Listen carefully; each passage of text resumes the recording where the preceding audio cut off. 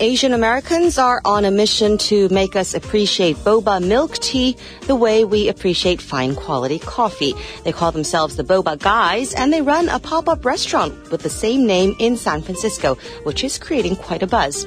Ben Chen is Boba Guy number 1. He says he's the right brain side. He works as an art director by day and applies those same skills to Boba Guys by night. Andrew Chow is Boba Guy number 2, and he's a data junkie, serving as the finance and operations guy. We have Andrew Chow, Boba Guy number 2, on the line to tell us their story. Hello, Andrew. Hello, how's it going? Hi, thanks very much for joining us today. So I hear... Thanks for having us. Yeah, I hear you guys are obsessed with boba tea. How did that happen? I think it happened almost a little bit by happenstance. Both my business partner, Ben, and I, we grew up separately. He grew up we both grew up in the United States, but he grew up in Texas, and I grew up in New Jersey. But we had boba tea. I think our parents both introduced it to us since we were very little. And then when we met working at the same company. And we used to go on boba tea runs together. And then over time we realized, I think we could do something together. My business partner is extremely talented. He's a really smart and intelligent, creative guy. Mm-hmm. And then I think with my skill set, we complement each other. And we said, let's just do something together. And Boba Guys was essentially what we were most familiar with and what our skill set, I think, was ready for. So what makes a great cup of boba tea? That's a good question. I think it's different for everybody. Even Ben and I have, different standards. He likes a lot of he likes fruit in some of his drinks. I'm more of like a milk tea-based drink, but I think maybe two things. Number one is like the boba itself. Mm-hmm. The tapioca has to be perfectly, not too hard, not too soft, slightly sweet, not too sweet. So that's the first one. And then the second thing, I think Ben and I both agree, like it has to be really good quality. And then a lot of the quality we think is in the tea and the milk. And so for us, we use really high-quality tea and extremely high-quality milk. The milk we use is from a local farm here in the United States. And your place is within another restaurant. It's a pop-up restaurant.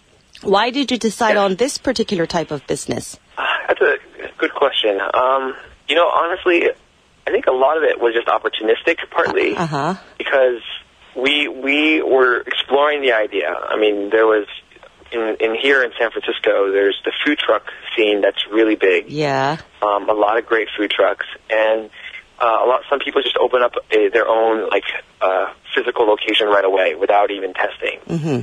And both Ben and I, we actually both had stints at smaller technology startups or internet startups, and so we were like, from that world, there's an idea of proof of concept where you want to prove the idea. Is there a market for it, and is there do people get what you're selling? And for us, we weren't sure if people were willing to get what we would call quality or artisanal boba. And so when we thought pop-up, that might fit really well. And then we had a lot of friends who did pop-up, including the place where we're at, the ramen shop. I see. Since they were just a pop-up, they kind of paid it forward and helped us and say, I think we know where you're coming from because we were there too.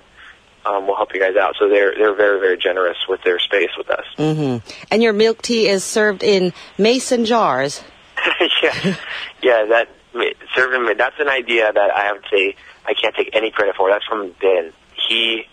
We were talking about different packaging ideas, and we knew we were in the mission, and mason jars are very mission-esque. There's some other places that do it, but we definitely knew that boba and mason jars, we've never seen that before. Mm-hmm. So it was a pretty easy decision, but Ben was like, I think we just put in mason jars. And me being a business guy, I'm just saying, as long as it doesn't cost too much, I think it's good. Right. Ben, of course, is the art guy, right? Yeah. Mm-hmm. Yeah. So how is it working out? Friends turned business partners, that relationship? Yeah, that's a really interesting relationship. I would say, Ben and I, people always call us the odd couple. We were just told that yesterday, actually. And I was like, oh, yeah, you're right. I think, in any business, and especially what we see here in California and in San Francisco, all the startup businesses, you usually have, the best startups have a combination of the left and right brain people. It's like Steve Jobs and Steve Wozniak for Apple, right? It's like, I'm trying to think, Bill Gates and Steve Ballmer. And there's always a person who's really creative, who's the idea guy, and then the person who makes sure the idea can actually happen. Yeah. And I think Ben and I are very similar. I mean, we both were more creative in general, but he's like very, very into like design and stuff that I would never be good at. And then at the same time, I make sure that we can actually do it so we don't lose money, or we can do it as fast as we can. Because for us, scaling is really, really important. Because if we're really inefficient, we actually would run out of boba. And we still sometimes run out of boba, but all of that put together, it's both using left and right brain. And I think it's a really good friendship and relationship. Yeah. Well, you're both sons of Asian immigrants to the U.S., and I read an article where you talk about your parents' sacrifice that enabled you to be where you are today, which is, of course, pretty common among all Asian immigrant families. For what do you feel most grateful to your parents today? Honestly, I think we talked about it a little bit. It's the work ethic for sure. I think going deeper, Ben and I, we hit it off as friends from the very, very beginning because we both had a very similar take on life. And he grew up, his parents ran a plastics plant in Texas, and my parents ran a restaurant. And we would both work for our parents. And I think that was one of those things where our parents put us, the children, first. Ben and I are both the older child, too.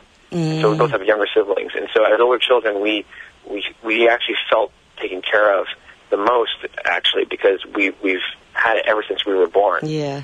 I think we're very, very grateful for that because they, first of all, have been very supportive. Ben, he does, creative and design, which is also very atypical in Asian America. And for me, I went to school for marketing, and that's also, at the time, very atypical. And so, put together, we kind of related to that. But we're also very grateful. Very funny stories where we told our parents are like, "You went to school to make boba?" Yeah. And so at first they thought we were gonna do it full time, and we're like, "No, we're just seeing it, but don't be scared if one day we do full time." Yeah. Well, you did say in that article that Boba Guys came out of pure passion, and you'd be running it very differently if it came out of necessity. How different would it be? Yeah. Wow, that's a. We kind of wrote that, but we actually sometimes didn't think too deeply, and you're asking us for a deeper answer. I would say, I think, that sentence, I remember coming up with that, but I think, so what I was thinking, and I'm going to speak for both Ben and I, but I think he agrees, is that when it's out of passion, you care more about the customer and the experience more than about money and all that. And for example of this, we actually just recently, we helped and participated in a night market this past weekend. And we tried to do that in San Francisco. And what we saw was that we were deciding what price, because we made a special edition jar. We could have charged a lot for it. But at the end of the day, we were just like, it just feels wrong. And ultimately the jars, if somebody is willing to actually, they want to buy the jar and keep it, that's almost like advertising to us. And if they're that passionate about it, I think they'll it's worth more in the long run. And then that's what we mean by, like, if we were looking at it from just like a pure business perspective, it didn't make too much business sense because you're losing almost $1.50, which is, I would say, a pretty substantial part of the profits. So I think for Ben and I, we're like just very happy if we see people in the city actually talking about Boba Guys. We've both been in situations where people say, there's this really good Boba milk tea place, and it's in the Mission. And then, sometimes we just let them keep on talking, so we don't say we're one of them. But then at the end, we say, hey, we're one of the Boba Guys. I'm glad you liked it. And then they go, really? And then everybody just really lights up. And then we're doing something, it's just Boba. It's a small thing. It's not like saving the world or anything, but it hopefully the passion shows through. Yeah. And our customers are just as passionate, and we really, really appreciate that, too. You do have a deep answer there. A lot of young people these days dream of and actually plan to start their own businesses, some on their own and some with friends like yourself. What advice could you give to them? Ben and I have a very similar take on advice in that, there's very little advice people can give who have been in it because it's almost different. We've been in it because we asked a lot of people for advice. And then, it really depended on the situation. A lot of it didn't apply to us. And I think if we were to kind of simplify it, there's really only a couple things that we could say, if you would call it advice. It would be, number one, is you want to do what you love, especially if it's a startup. We recently kind of, explored the idea of sacrifices, like what you were saying with our parents. And, I mean, it was hard because, some days Ben and I are really, really, really tired about, just making and washing. We used to wash our own dishes. We still do all the time. Yeah. Our own containers, making sure it's up to code and all of that. And I think you have to have a lot of passion because one day the novelty of doing something new will wear off. And what you have left is hopefully your desire for something bigger. And I think that's what we hear from most of the entrepreneurs.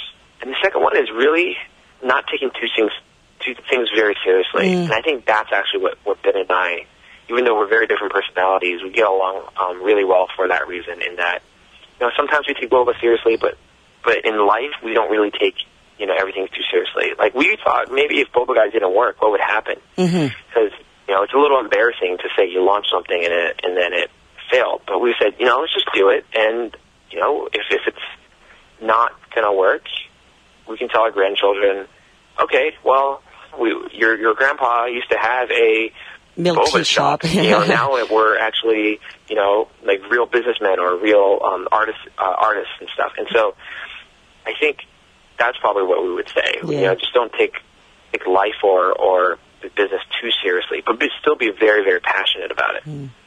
Well, great, Andrew. Thanks very much for sharing your story with us today, and I look forward to tasting your boba tea one of these days, either in San Francisco or in Korea. Oh, yeah, hopefully. Yeah, hopefully if we can ever make out to Korea, you'll be the first to know. All right. Well, thanks very much. It was Andrew Chow, Boba Guy number 2, who along with Bin Chen, Boba Guy number 1, runs a pop-up restaurant called the Boba Guys in San Francisco. The Boba Guys in